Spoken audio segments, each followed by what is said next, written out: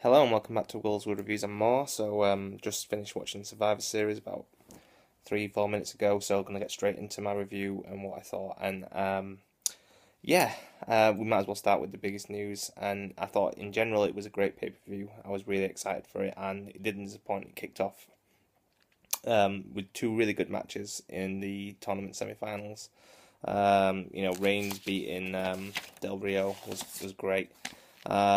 Great match. I thought they were going to tease a heel turn, but it wasn't to be, and Reigns came out the victor.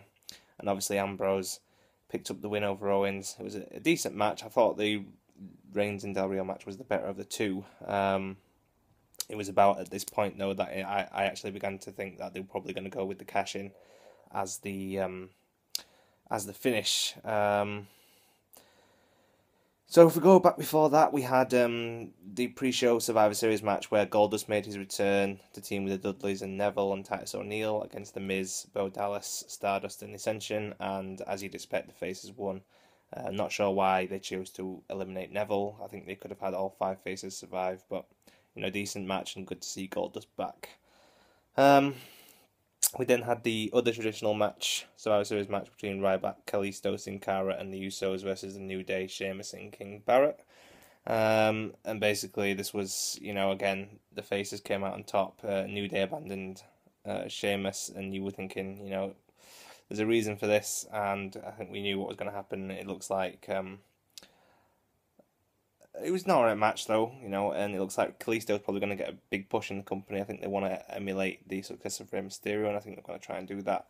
And just on a personal note, I thought Ryback's cover was really poor, and I'm not that impressed with Ryback in general. Divas match, we had Paige v Charlotte.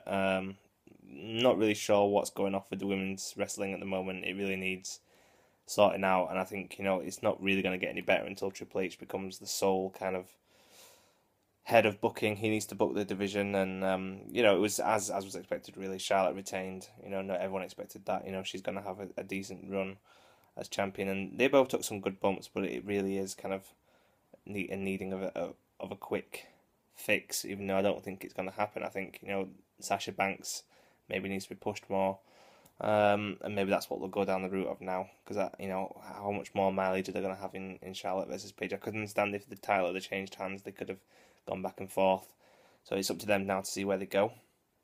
Then you had Tyler Breeze versus Dolph, which is a really good match. Two good workers. You kind of look at, is Dolph the future for Tyler Breeze? Possibly not. Again, if Triple H takes over control, you'd think Triple H would be keen to push his own NXT prospect. But it's the example is there of how not to be booked in Dolph Ziggler. I was thinking these two would make a really good tag team if at any point in the future, their careers did stall again. Teaming up together like a mentor and protege type thing, I think it would work really well. Maybe be a heel tag team. And Breeze wins, which I think was the right decision. He wins with the Unprettier, a tribute to Christian. It suits his character, that move. And there is a lot of comparisons to HBK at the moment. I still kind of put Seth Rollins in that mold as the heir to HBK, but I can see the comparisons, and I'm quite impressed by Tyler. Next you had Taker and Kane versus the Wyatts, and it turned out Rowan took out the match before the bell even rang. Harper and Wyatt stepped up. It was decent, it was mainly about the Kane Taker, the Taker being 25 years. And it was a good decision for Strowman's first real demolition bump, whatever, to come from Taker and Kane.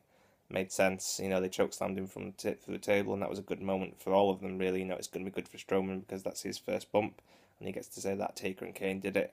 And it's also good for Taker and Kane being the ones to deliver the first blow to Strowman. And, as was expected, Taker picked up the win with a tombstone on Harper. Makes sense, Harper taking the pin as well to build Bray. Not sure where this feud's going to go, whether it's going to end now. I think it probably will end. So we'll see what happens. And then, of course, we had the main event World Championship match between Reigns and Ambrose.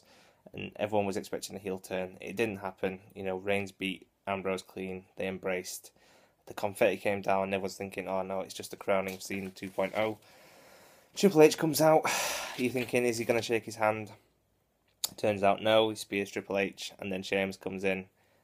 cashes in his money in the bank, fails with the first pin after the bro kick, but then bro kicks him again and picks up the win. I think, all in all, it was the right decision, considering that Reigns was still getting booed. I think if he had been universally accepted at the start of the night, they would have gone down with a clean win for Reigns and left it at that. And I thought they probably would have. They're not really wanting to get rid of Ambrose as a heel yet because, he sells really good merchandise, same with Reigns. Ambrose can go straight back into a feud with Ambrose for the Intercontinental title, which was supposed to happen anyway if Rollins hadn't got injured. So now we've basically just replaced Rollins with Sheamus as the top heel in the company, and you've got Reigns now as the kind of top face. And so, he still has been WWE World Champion. Obviously, he just lost it straight away. And, the whole point of this, again, is to add sympathy to Reigns and to try and build him and get him over naturally with the fans. It's still not happening, so it's difficult to see where they're going to go, and maybe they will just have to turn him heel eventually. But I think there will be a lot more sympathy from him for, finally, after coming so close, getting there and then to have it taken away. But all in all, it was a really good pay-per-view. I enjoyed it. I'm glad I stayed up for it, and I'm glad that, it was well worked, and I think the matches were good, and I think now we'll really see the WWE kick on. I'm sad about Seth getting injured, because he was my favourite wrestler in the company. And now, obviously, I think it's just a case of rebuilding, building this feud up between Reigns and Sheamus at TLC, and we'll see where we go into the new year with the Royal Rumble and see who's going to have that WrestleMania spot, and, it opens it up for Reigns or Ambrose to win that, really. But yeah, so I'm pleased, I'm happy. It's probably the right decision, coming up with Christmas and keeping Reigns and Ambrose face. So now, we'll see where we go. Anyway, guys, that's my review. Hope you've enjoyed it, hope you've enjoyed Survivor Series, and I'll be back soon with some more videos. Until then, peace.